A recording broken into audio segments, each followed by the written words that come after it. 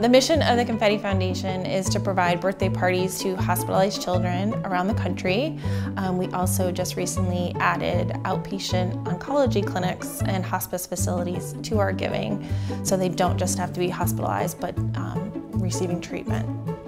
We started in January 2014, and we have celebrated over 5,100 birthdays in 47 states, and we are currently in 215 hospitals. I'm also the owner of Couture Parties. I'm a wedding and event planner by trade, so that's definitely helped in the party planning process and what I feel needs to be happening for a good party and all the products that we do need, so that definitely has helped. 8 years ago, my godson was born premature with many complications. And during his hospital stay, I learned about a little boy who'd been in the hospital for an entire year, and he was celebrating his first birthday. His mom is a single mom, and she doesn't want to leave the hospital to go and get him supplies. The hospital wants to have a party. It's not that they don't want to, they just don't have the means.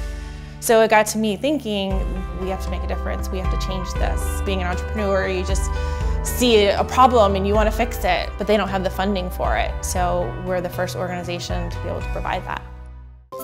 So for the party items, we have the standard cups, plates, napkins, wooden forks, wooden spoons. We like to use the wooden forks and spoons because they're different from the materials that they eat off all of the time, like the plastic ones. And we want them to be different because we want them to feel special, but also because it's a party, it's supposed to be different. All of the items match the theme of the box, just like how the child would have the theme for their party, whether it be dinosaurs or superheroes or princesses, whatever they currently want, we try to keep up with, and we get that for them. So boxes actually go out in two different ways. One, they can get shipped to hospitals directly, or they get shipped to our local volunteers in those areas. And those are called our birthday fairies and heroes. And that just means that they have signed up to be the face of the organization in their community and deliver the boxes.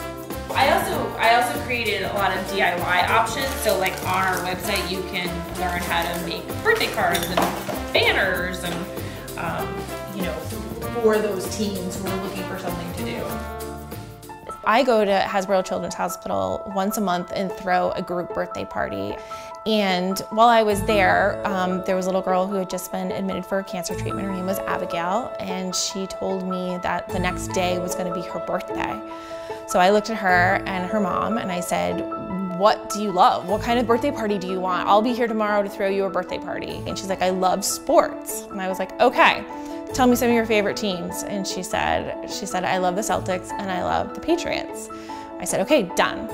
So I went home, I started making some phone calls. I got a hold of the New England Patriots as well as the Boston Celtics, and I said, I need you guys to put Happy Birthday Abigail up on your Jumbotron and take a picture for me. So we did, and they sent us the picture, and I blew up the picture and I brought it. I went to the hospital and I brought balloons and we brought all kinds of decorations and we set up the party. The Patriots actually sent me a video from one of their players wishing Abigail a happy birthday. Happy birthday, Abigail. This is Stephen Guskowski from the Patriots, and we're all rooting you on and hoping you have a great birthday. As well as different paraphernalia, some signed items, wishing her happy birthday and letting in this beautiful note from the Kraft family, you know, saying they were thinking of her. It was just magical to have them, and I asked for sports. Like, as soon as I walked in there, all I saw was basically my dream that I wanted came true for my birthday. I know that we're making a difference because you just see it in children's faces and you see it in parent faces, and a lot of the times children will be so down and you get the opportunity to interact with them and they start laughing and smiling, and the parents are in the background going, thank you. Giving them the opportunity to just let loose and forget about things, even if it's for 5 minutes. That's 5 minutes in the step in the right direction.